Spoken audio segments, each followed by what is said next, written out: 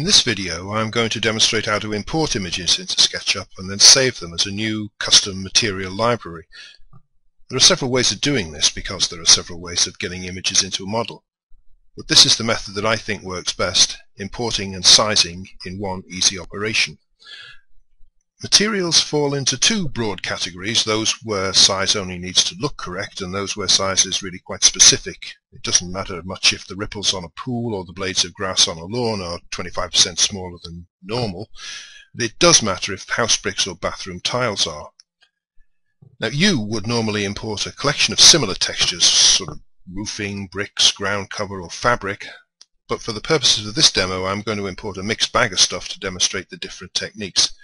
Now I'm going to start by bringing in this little guy because I'm going to use him as a frame of reference to size stuff that I'm going to just eyeball the size of.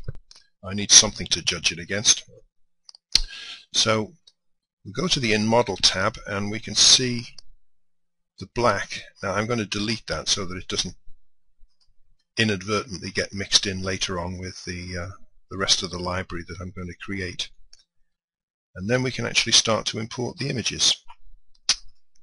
I will import this brick first. You'll notice that I'm importing it as an image, not as a texture. I'm doing that because it allows you to, for a period of time, adjust intuitively the sizes of things, so you can change your mind and adjust them until you actually commit it to being a texture. You can adjust it quite easily. So I'm bringing this in and it's 10 courses high, and I've just been outside and measured up the side of my house, and 10 courses equals 37 inches in this part of the world. So that's that in. Next one. Some carbonized siding. Let's make this 6-inch siding. There are 8 planks there. That's 4 feet, 48. Next one. Just a checkerboard. Well, let's have that as some kind of really retro kitchen tiles. 1-foot tiles. There's 8 of those, so that's 96.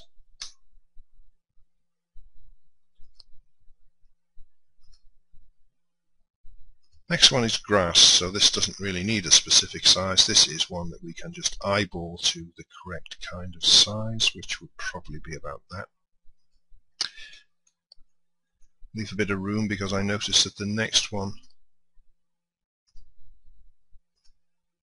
is swimming pool texture, so this really is going to have to be quite big. That thing looks like it's representing pretty much an entire pool, so we'll bring it in about that size. And then the last one is at the other extreme.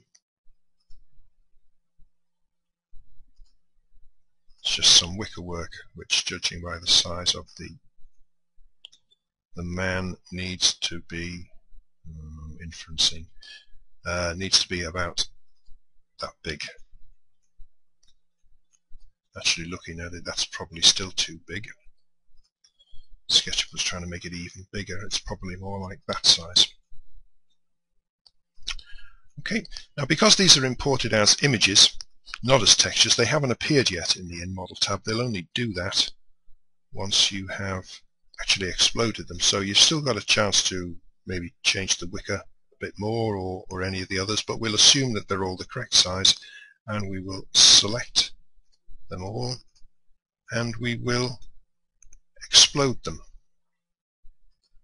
And they immediately appear now as textures in the In Model tab.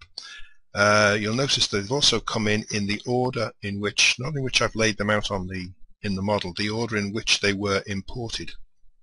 And also, if I click on the brick, it says brick, they're also using the original image name. So both of those things together, it would make sense to actually arrange the images in the folder before you import them and give them kind of logical names, and then they will import logically if you're working from top to bottom, and they will stay in logical order once you create the library, because this order is fixed once you create the library. Right, and now is also the time to make any other adjustments. Pool water would not be completely opaque, so we can select that one and edit it and take the transparency down to about 75%, which will be enough just to show the bottom of the pool. Right, so we've got all these. They're all in the model, but they're not as yet saved as a proper library for use in future projects. So we'll go to this side arrow here, and we will save the collection as. Windows will try and save it in My Documents unless you've changed your preferences. I'm going to save it on the desktop, and I'm going to make a new folder on the desktop called Samples, which I will select and OK that. Now, rather like loading some Ruby scripts, you have to completely restart SketchUp in order to bring in the new library. So we've got samples here. That has to be moved to the appropriate place for SketchUp to find it, which is in the Materials folder in the SketchUp Program folder. So I'll drop it into there, and then we will restart SketchUp, which might take a bit longer because of the recording software. There we go. And we should find that Samples is now there with those files in, ready for use in other projects. I bring in this little one here, one I prepared earlier. We can show that these things are sized correctly. Put this on a rather nasty, uncomfortable looking wicker chair.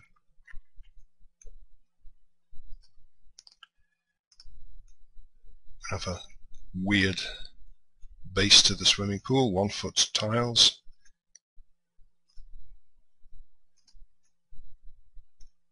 Put in a surface for the water, which has that 75% opacity now.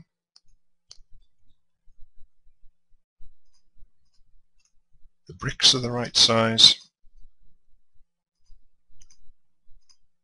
The siding is the right size. So that's it. That's how it's done. If you want to, instead of creating a completely new library, add something that you've got to an existing library, what you'll have to do is bring down the secondary pane and open whichever library it is, like ground cover, for instance, there, and drag that file to it, and it will just add itself. You don't need to restart it or anything. It's just there permanently in that library from now on. And that's the lot.